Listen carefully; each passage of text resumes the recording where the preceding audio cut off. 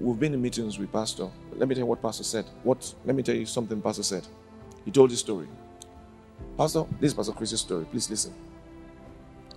He was having a program in South Africa, a healing school program in South Africa. He said he got up one day and could hardly walk.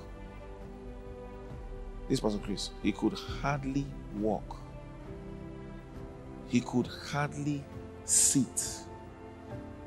Excruciating pain from head to toe, everywhere. The healing service is coming, and he's wondering what's going to happen. By Saturday, he was thinking, what's going to happen, Lord? Should I shift the meeting? Should I hold the meeting? The Lord said, hold the meeting. Sunday, healing service. He could barely walk. He got dressed, managed to enter the car, sat down in the car and was wondering what's going to happen. He got to the healing school. As soon as he got to the healing school, opened the door, he was fine. He came out, fine, perfect. Everything was gone. Ministered to people, people got healed, all kinds of miracles. As soon as the meeting was over, he walked back into the car, everything came back.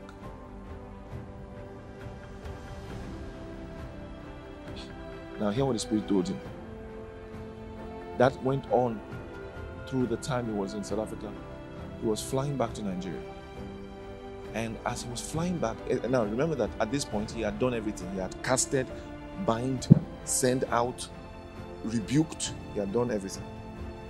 You see, as he entered the plane and sat, look at what the Spirit of God said. The Spirit of God said, if you listen to this message, this message, this message, this message of Pastor Chris, you'll be fine.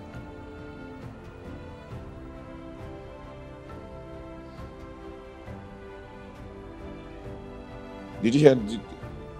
So Pastor Chris now sat down and took Pastor Chris's message in the plane and was listening. He was listening and listening and listening and listening and listening and listening. He said before he flew from South Africa back to Nigeria, 5 hours, one message after another, one message after another. By the time they were landing, he said that thing did not only go, it never came back. And this time he didn't pray. He told us that the Holy Spirit told him many years ago. He said, if you listen to your messages, you'll grow 10 times.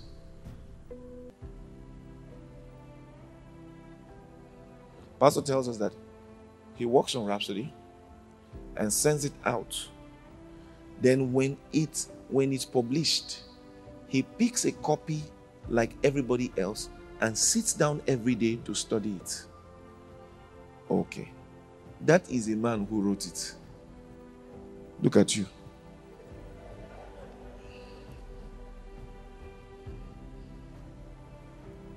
Pastor, I don't know what is happening to my life. Everything is just going corner. Can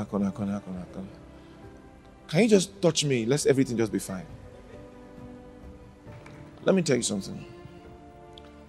Develop a habit of listening to the word. See, I'm a pastor, and a lot of times I counsel with people. Let me tell you what I found out. A lot of counseling that people come for, they didn't have to come for if they were listening to the word. Because the answer they are looking for is in a message.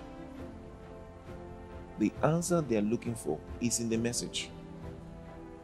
Now, a lot of times people make poor decisions and bad decisions. It's also because of the either lack of exposure to the word or not enough exposure to the word. Not enough exposure to the word. Let me explain something to you. You are a spirit. There is what is called the conditioning of your spirit. The conditioning of your spirit. If you go to the gym, for instance, in the gym, what kind of music do you have in the gym? Slow or upbeat? Answer. Say it again. Upbeat? Do you go to the gym and all the music you hear is upbeat? Yes. All the music you have in the gym is upbeat. Why? Because you came there to do something. And the music is supposed to be part of what helps create the atmosphere for that. The Word of God can condition your spirit for success. It can condition your spirit for success. You want to walk in the Word. You want to live in the Word. Then you will need to condition your spirit. You need to condition your spirit. Let me tell you something else. When I will never be poor. I will never be broke. And I know why. I know why. I know why I will never be poor and I'll never be broke. I'm not trying not to be poor. I'm not trying not to be broke. I'm not, because I will never be. I will never be because as I grew, I already told you my story. How when the pastor said, God is your source, I was shocked. Shocked. But I had to study. Why did she say what she said? What's the meaning of this?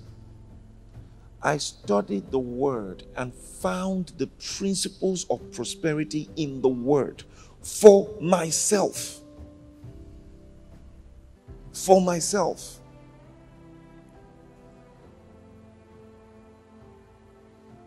You can get faith by, you can have what you call atmospheric or environmental faith. Did you hear what I just said? Huh? Atmospheric or environmental faith. What I mean by that is this. You come into the midst of people with a lot of faith. All of a sudden, your faith goes up. But you leave those people. Your default faith shows up. Who is here with me? Huh? Your default faith shows up. And you live more with default faith than environmental. Because you will not always be in that environment. So if you don't build up your faith, that's why sometimes people come to church and while the message is ongoing, they're so inspired. Then they say, "Because I'm doing 10,000 copies." And that's great because that communal faith is a beautiful thing. But because they didn't build their own personal faith, when they leave the church, doubt attacks them. Then they begin to wonder, why did I say what I said? That pledge they made now can be a burden. All of a sudden, they don't come to church anymore. Why are they not coming? I don't know what took over my mind. I don't know what happened. What you need is to build your faith. Build your faith. Build your faith. Say amen. Build your faith. And the way you build your faith is through the Word. Listen to me. Okay. Pastor, my business just goes up and down. Up and down. What about your study life? How is it going?